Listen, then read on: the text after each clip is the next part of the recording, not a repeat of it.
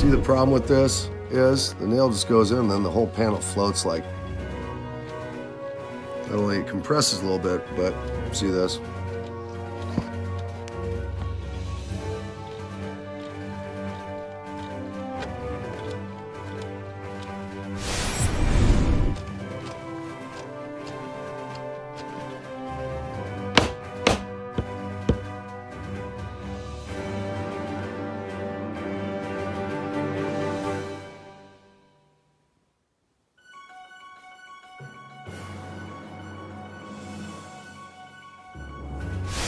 Okay, this is the blowout from using this stuff.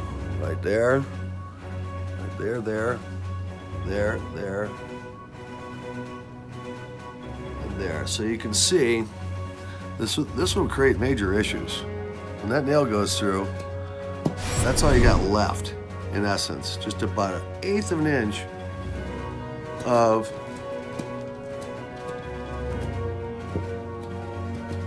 fiber cement. That's gonna blow out. Plus it goes in and out, as you saw in the earlier video. This siding will fail with this stuff.